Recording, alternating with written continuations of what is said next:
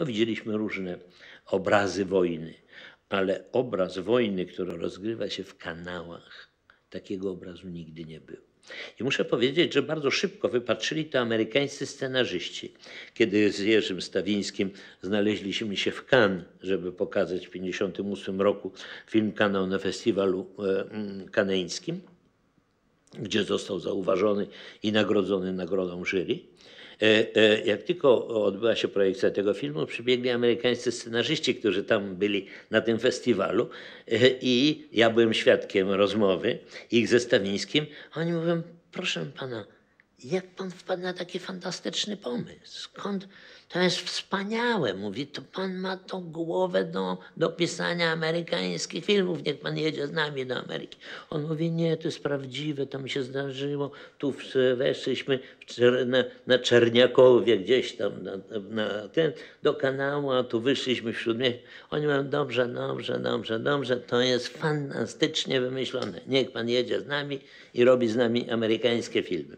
No, więc tak dalece dla publiczności, która stała z boku, był to pomysł artystyczny, a nie wcale rzeczywista prawda. Prawda zabrzmiała dopiero, kiedy polska widownia to zobaczyła. I muszę powiedzieć, że nie był to łatwy moment w moim życiu.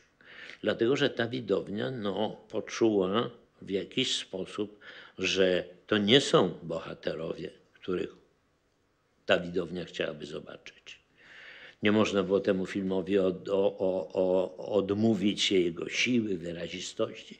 No ale im więcej sił, im więcej wyrazistości, tym gorzej. Dlatego, że film jest przekonywujący. A przecież powstańcy byli inni, wszyscy byli ideowi, ci ideowi właśnie zginęli. No tu zamiast budować pomnik tym właśnie, którzy zginęli, nagle pokazuje się ich gehennę w kanałach.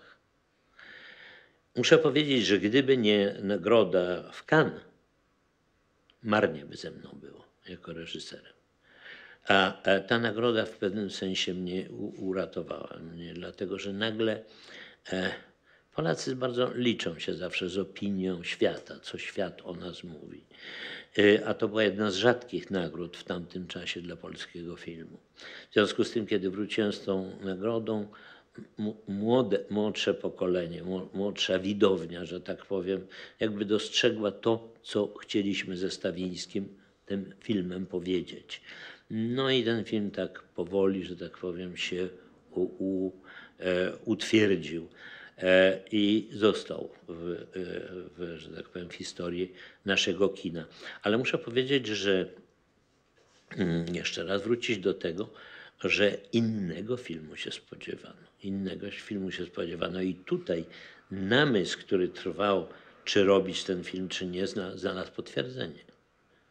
Gdyby nie siła opowiadania Stawińskiego, gdyby nie aktorstwo Janczara i innych, którzy grali w tym filmie, gdyby nie ta nadwyrazista fotografia Lipmana, gdyby nie kilka scen, które zostały w pamięci i które zostały bardzo, że tak powiem, ambiwalentnie odebrane przez widownię, jak choćby to, że umierający Korab razem z łączniczką dochodzą do kraty.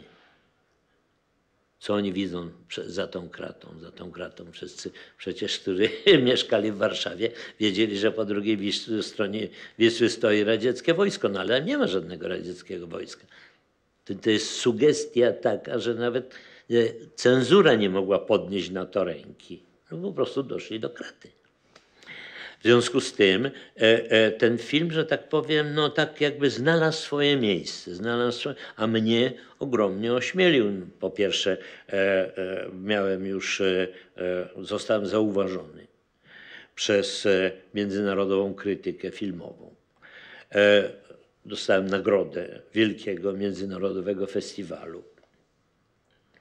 I poczułem, że mogę przystąpić do jakiegoś, że po prostu pozwolą mi zrobić następny film.